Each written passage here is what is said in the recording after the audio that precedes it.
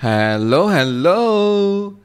This is not a SvelteWeekend, but I want to add this in because I want to deploy my project to Vercel, and I can't believe how easy it is to do that with SvelteKit. I go to Vercel website at vercel.com and hit sign up, and I hit continue with GitHub to log in with my GitHub account.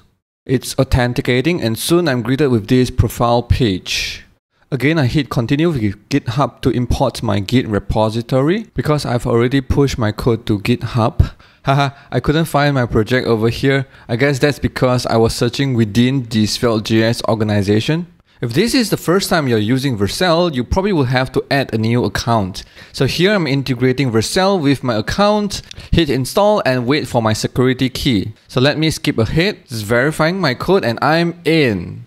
Let me search for my project, Sveet, hit import. Here I'm going to fill in some details. For example, my project name, I am going to name Sveet. And immediately you can see that it detected that my framework is SvelteKit and everything has been auto-filled, so I hit deploy. And now I'm waiting for deployment. It seems like with SvelteKit template, everything needed has been set up for deploying through Vercel. How cool is that?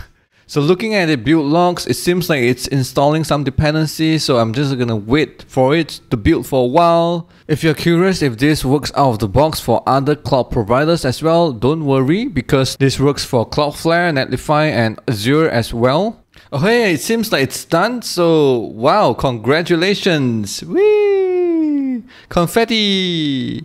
Anyway, let's click on the link and we are go to our Vercel deployed application.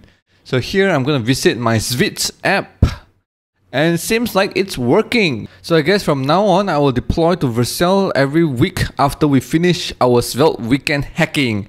Yo, so see you in the next SvelteWeekend. Bye!